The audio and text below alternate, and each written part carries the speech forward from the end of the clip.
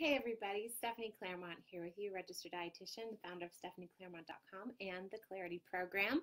This is the Relief Report and our very first episode of the new version of Relief Report, which has been a newsletter we have emailed out to, I think our list is about 7,000, 8,000 readers every single week for the past 5 years maybe, and we've turned our lovely Relief Report into a live Facebook show so that we can come to you every week, discuss, answer any questions or comments, and talk to you and bring you the latest, greatest information about how to keep you feeling well, help you relieve symptoms of digestive distress, whether you're suffering from IBS, that's Irritable Bowel Syndrome, inflammatory bowel diseases like Crohn's or colitis, or any other digestive disorder or disease. The team and I are preparing a really cool show that I don't think you'll be able to find on the internet or on the web right now, specifically for you, the digestive health sufferer, someone who is either dealing with symptoms, trying to get rid of them still, or someone who is well, trying to keep well with the diagnosis of IBS or IBD. So today is our first episode. The way this show is going to work is it's just like a news show. So Alita can hear me and see me. Thanks, Alita.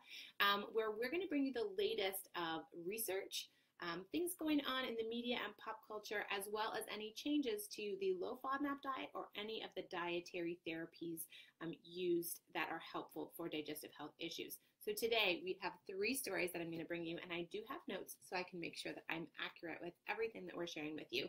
And remember, all of the content, all of the strategies, everything here on the Relief Report is to help you feel absolutely well. And if you need any more help or any more information, then you can learn more about the Clarity Program on my website, StephanieClairmont.com, if you want a little more of a system to follow and some support as you actually get through this process and feel a lot better and get back to feeling like normal. So today let's start with differences in bacteria are linked to changes in brain structure in those with IBS.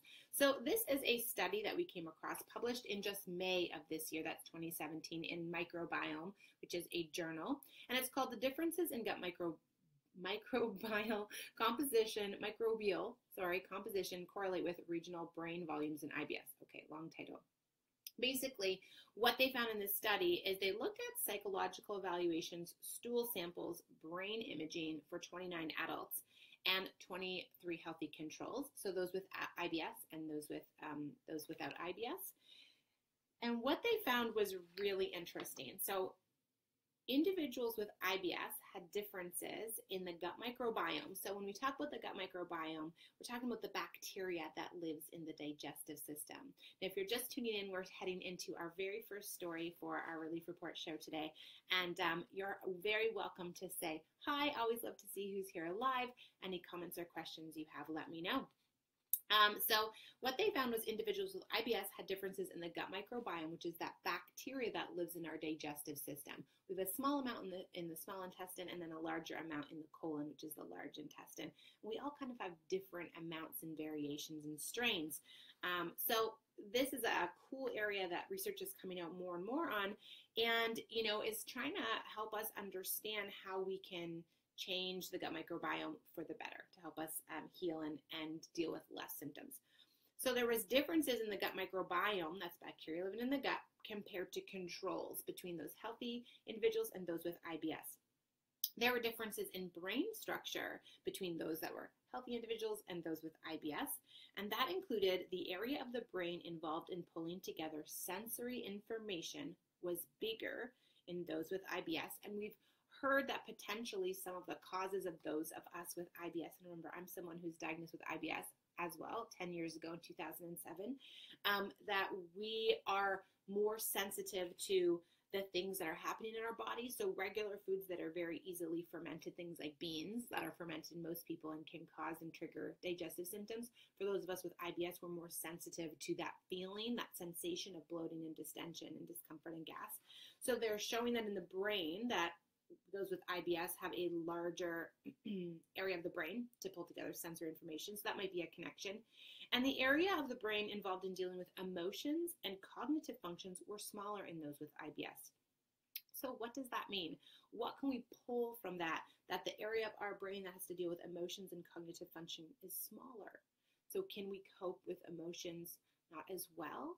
Do we need to work on improve those coping mechanisms and strategies to deal with day-to-day stresses? Now, based on the psychological assessment with IBS, those of us with IBS were more likely to experience trauma, which then could influence brain development and have some influence on the gut bacteria. So this is the whole point of why I want to talk about this study today. With the psychological assessment, so sitting down talking to these participants, there was some indication of trauma in the past, and that potentially could lead to what we're seeing here. The brain development and how, what we just talked about and the differences between those with IBS and those healthy. And number two, not just brain development, but also in the gut bacteria, in the microbiome, having more or less of different kinds of bacteria.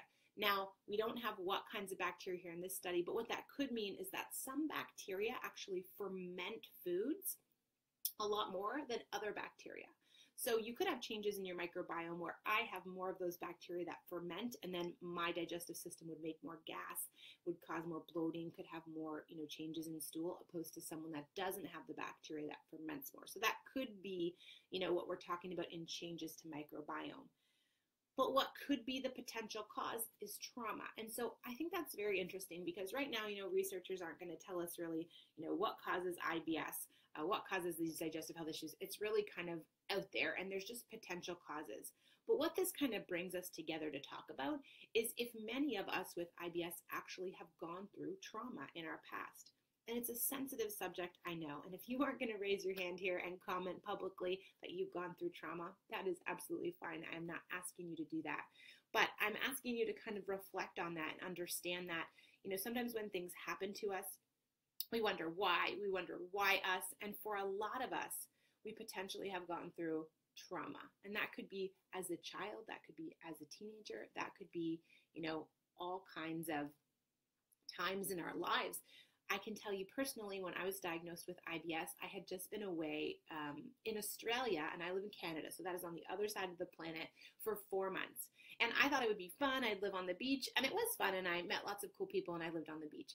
But it was, quite an emotional roller coaster for me, and very, very tricky and challenging, and a lot emotionally went on there. I had a couple of anxiety attacks while I was there, and I experienced, I don't know if I would call that trauma, but a lot of my clients over the years have talked about when the onset of IBS happened, it was related to something that happened. It could have been a loss of a loved one, or a pregnancy and birth of a little one, could be change in job, or a sickness or an illness as well. Something kind of threw their system off. So, what has thrown your system off if you reflect back on when things kind of happened? And also, was there some kind of trauma that happened? Was there something in your life that, heartbreaking to think about? I know that when I think back, there was some hard things that I went through as a child. Could that have moved us forward into this area of having digestive issues? Now, where does that leave us? Just because we're identifying why things happen doesn't mean now we're left alone with all of these awful and frustrating symptoms. And as someone who has moved past those and is now living a more comfortable, normal life where my symptoms are under control, it is my absolute mission to help you and everyone out there who's still suffering. So one of the things we want to talk today about is belly breathing and how that could ease IBS symptoms. So can we just use some really simple strategies to relieve our symptoms and feel a heck of a lot better? The team and I think that we can. So there's this actually published in media. It's a media newspaper article in Express UK, and it's about belly breathing and how it can relieve symptoms. So there's a health writer that wrote this article, and the team and I, we've talked a lot about breathing, different kinds of breathing, and even in the Clarity program, which we deliver to clients. In the first phase, the relief phase, where you go through 7 weeks of strategies each week working on something to improve your health, we have a whole section on the mind-gut connection where we talk about breathing. So we are big believers in adding some simple strategies in besides changing your diet, going beyond FODMAPs or beyond the diet to make changes that are really going to help improve your symptoms. So because of the mind-gut connection, mindfulness techniques can help relieve symptoms, according to this particular mindfulness expert. And she suggests taking a few minutes out of your day to meditate to help ease emotional tension and rebalance the system. Now, there are a plethora of studies on the mind-gut connection. So how our mind, how our brain, how our thoughts and emotions are directly related to how we have symptoms. In that, stress and anxiety and negative feelings can actually speed up the motility of your gut. There's a physiological action. So I'm not telling you your symptoms are in your head. I would never say that to you, but we've all been told that, and it's not true. It's not in our head, but our thoughts and emotions are directly related to how we feel and how our digestive system actually works. So when we have that, emotional response, or we have a stressful response, or things are going on, we're just kind of pushing it deep down inside, that can really lead to a worsening of symptoms. So what we're talking about here, what this mindfulness is talking about, is something that we definitely agree with. And my team is that taking a few minutes to actually connect to your body and do some mindfulness can really help. So here are the tips from the mindfulness expert. Create a toolkit. So items that you can bring with you on the go that help you relax. I love this. So things like essential oils and tea. Something that we've been using in my family for the last 6 months, I'd say, is lavender oil. 1, it smells wonderful. 2, it's super calming. You can rub it on your hands. You can rub it like behind your ears. I love doing that, especially if I'm going to go to like a yoga or meditation class. Or opposite, I'm going to go have to do something super stressful. Maybe I'm going to go in the car for an hour. I never go in the car. So car for the hour is a long time, or whatever you have to do or whoever you have to deal with, putting some lavender oil behind your ears, and then you can smell it. It's so nice.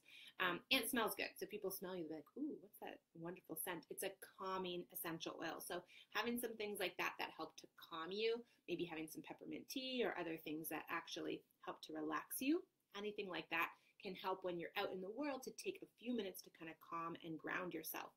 Belly breathing is what this particular expert talks about, and we actually teach this in our program as well, so we love this. So belly breathing is going to be lying down, placing both hands on your tummy, covering your belly button, and then breathing deeply all the way into your diaphragm, and then breathing out. So you're breathing deeply all the way into your belly, and you're feeling it rise with your hands, and breathing out. So just doing some really lovely, deep and simple breaths can really help. And again, there is research to support this kind of thought process behind mindfulness and bringing it in, because we're kind of stopping that fight or flight response. We're stopping that anxiety or that stress or those thoughts that are going, I'm waiting in this line, and when is this going to be done, and maybe I'm not going to get through, and what's going to happen, and all that stuff can really ramp up and legit trigger your symptoms. So just by bringing yourself and centering yourself and grounding yourself in life every day for a few moments when you need it can really, really help.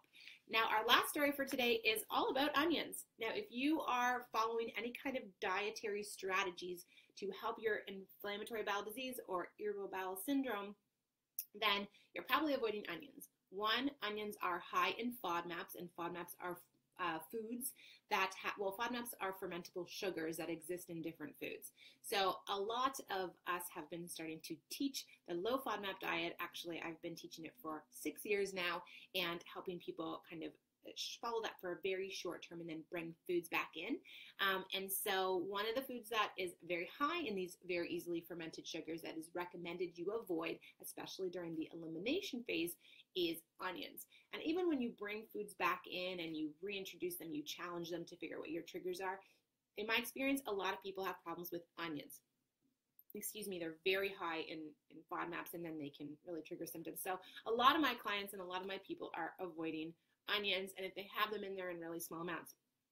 Now, pickled onions are an interesting topic, and what we've seen from Monash is as they test different kinds of foods, like different foods but from different countries or different versions of that foods, like sauerkraut versus cabbage. And now today we want to talk about pickled onions. They're finding different amounts of FODMAPs in them. So FODMAP Friendly tweeted, Fact Friday, pickled onions are low FODMAP at 30 grams. If you're missing onions, try them.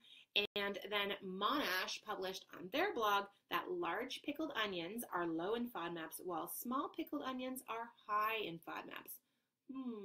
FODMAPs, you tricky guy, you. FODMAPs are tricky. The best way to follow the low FODMAP diet is to join our program, the Clarity program, or to work with a registered dietitian who really, really knows the low FODMAP diet. Now, I love my dietitians. They are my people. But not everyone is an expert in the low FODMAP diet, and not everyone is an expert on digestive health. So make sure that you work with a dietitian who exclusively works with patients and clients with digestive health issues, and you're going to have a real expert on your hand to help you stay up to date on all this stuff, and then help you kind of follow the diet, eliminate foods, and bring them back in. Or you are welcome. We would love you in our program, the Clarity Program. But these large darn pickled onions are low and small are high. Now that's very interesting, and it makes you think, like, as foods get bigger, is there more water content, and perhaps there's actually less of those concentrated sugars. Remember, FODMAPs are sugars that are very easily fermented and can trigger symptoms in the gut. So large pickled onions contain lower levels of fructans, and that's that FODMAP that we're avoiding with onions and also garlic, compared to the small ones. The small ones are higher in fructose as well, so another FODMAP. Some foods have multiple FODMAPs in them. So something about the canning process actually reduces these water-soluble fructans. Maybe some of those fructans come out in the water, and then there's less. What do you think about that, guys? Should we eat some pickled onions? So now remember, when you are working towards better digestion, better digestive health, a reduction and relief of symptoms, getting back to feeling normal, there are lots of different things that you can do. If you're feeling alone or isolated or worried or stressed out or depressed or beaten down because, damn, it's hard. Some days can feel so hard. I'm with you. I've been there for 4 years. I suffered trying a million different things, and it wasn't until I put together a step-by-step plan, implementing all the different kinds of strategies, like that mind-gut connection, like those foods that are really good for your gut and actually help heal your gut, like avoiding the foods like FODMAPs for a short period of time, to get really, really real relief, and then starting to identify your triggers. I really believe that you need that step-by-step process of relief, then identifying your triggers, then long-term wellness to keep you well and feeling wonderful, my friend. So if you have any questions about clarity, send me a personal message, or anyone on the team here. You can also email us at info@stephanieclairmont.com. And for now, we know what could be triggering our symptoms. We know that breathing can help, so get working on that. And you can now have a little bit of a large pickled onion. Add that into the kinds of foods that you're eating. All right, my friend, I will see you again next week on our second episode of the Relief Report, right back here on our Facebook page. All right, bye for now, guys. Have a great day.